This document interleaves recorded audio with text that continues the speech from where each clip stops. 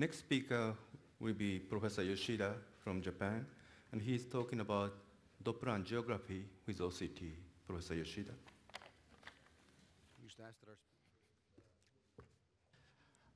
Thank you very much. I'm happy to be here, and I'm Akitoshi Yoshida, Asahikawa Medical University in Japan.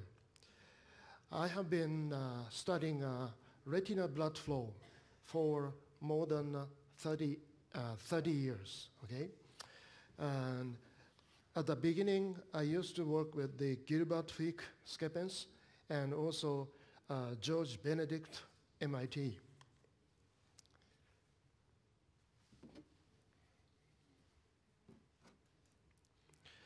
Regarding the significance of measuring ocular blood flow is, right, for example, result of the laser Doppler velocimetry, we studied diabetic retinopathy, retinal vein occlusion, AMD, glaucoma, and others. However, laser Doppler velocimetry was not perfect. Retinal blood flow should be parabolic in this technique and needs patient good fixation ability. And rate of the successful measurement is not so high. So, we first to develop of Doppler OCT, DOCT flow meter in 2012. At that time, this is the instrument, based on the Topcon 3D OCT 2000. And it was not so easy to measure. This is one of my colleagues, Dr. Tani. At that time, he was only be able to manipulate this instrument.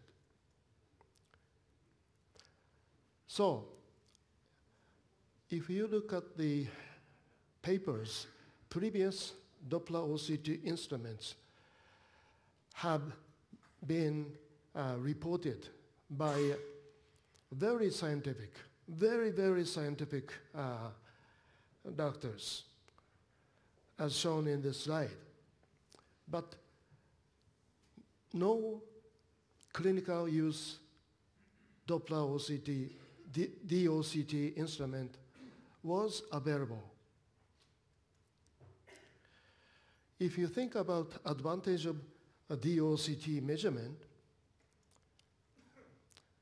since we have a OCT,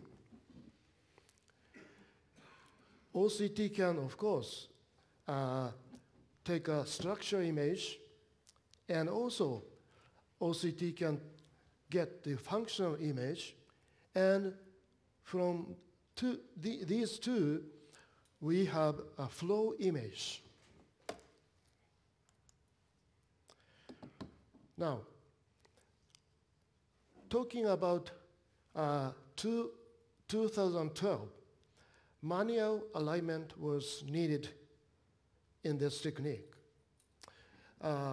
This is the pupil, this is the center of the beam, and if you shine like this, and the angle between incident beam and vessel close to 90 degrees, no signal is going to be get.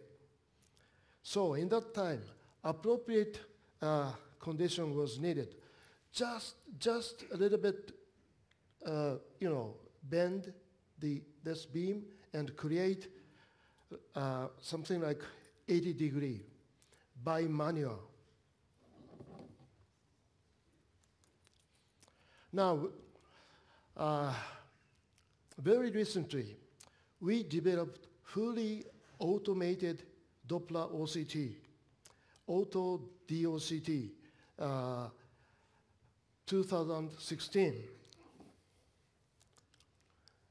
This is the one. Everything is automatic. So I'm going to show you the with videotape how easy to get the retina absolute blood flow.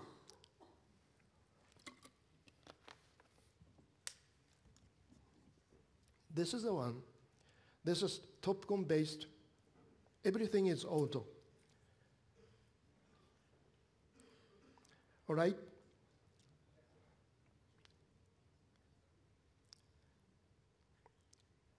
We decided to do the segmental blood flow instead of circular. And as you know, direction of the vessel, blood flow is different. That's why we can get these images.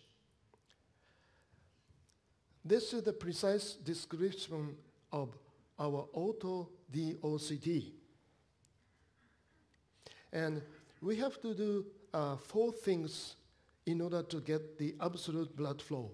First, 1, select scan location, auto alignment, Doppler angle estimation, and measurement.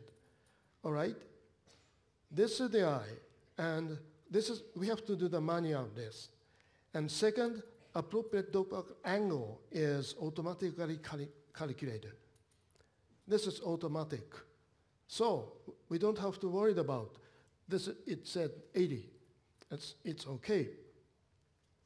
Now, live flow imaging, we check.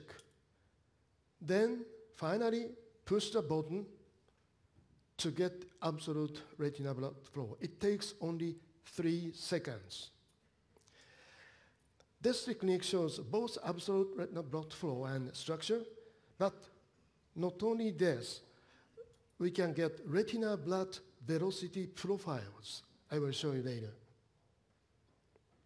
This is the absolute blood velocity value, multiple vessels at the same time.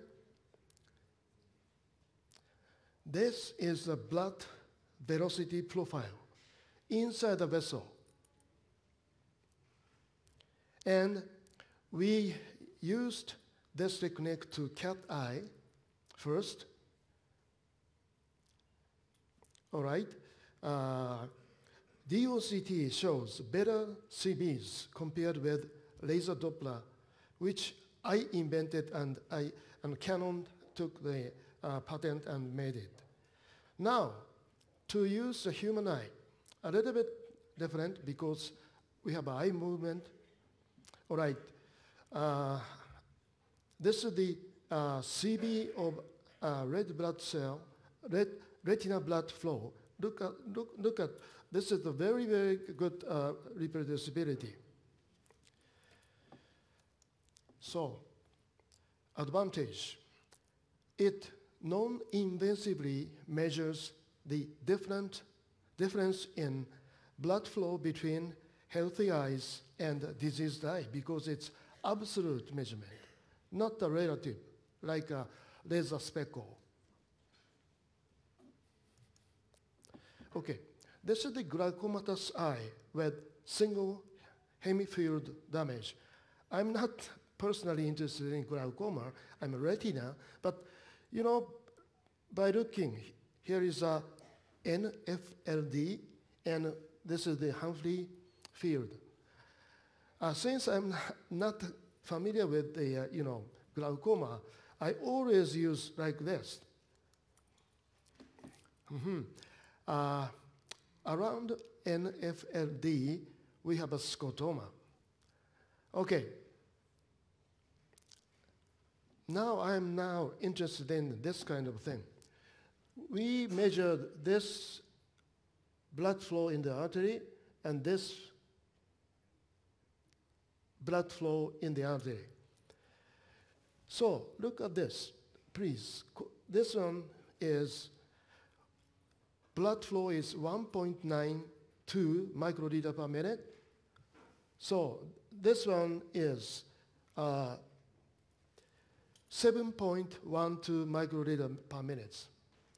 It means that the area of damaged field, retinal blood flow, is extremely significant decreased. So, which may cause another progression of the glaucomatous scotoma. So, we did 31 cases, and the paper is under preparation. Second, I want to do more. So I put the angiogram in this auto OCT. So I'd like to do everything. Blood flow and pulsatile curve and profile and angiogram, all in one. So this is the ultimate OCT for ocular circulation. We investigated retinal blood flow reaction during elevated IOP using auto DOCT and Doppler OCT angiography in cats. Okay, increased IOP. This is the picture of the Doppler OCT angiography, 10, 60, 70. I'm not satisfied with this. This is a all or none stuff. Abrupt change, okay? Should be not like this. Okay. This is the same experiment. IOP increased, auto Doppler OCT. This is the real blood flow measurement. Artery, vein decreased, gradual change. Should be like this. So,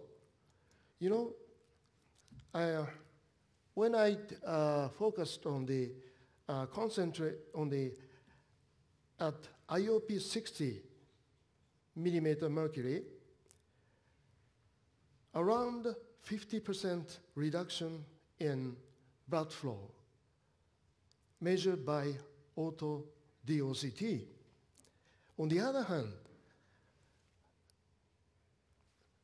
at IOP 60, no remarkable change in OCT angiography. There's a big discrepancy, and we had a work on that to compare between two, and right now we are reached to the point that this could be more gradual change. Because of the patent, I'm sorry I cannot tell you today.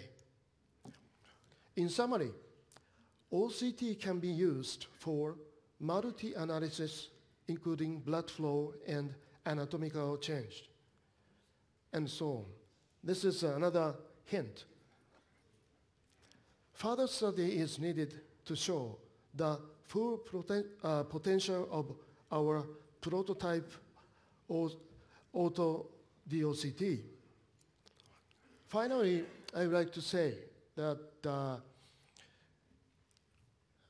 in some country, new president said something like America first, but in terms of the making ophthalmology equipment, maybe Japan could be the first, and this company could be the first. Thank you very much.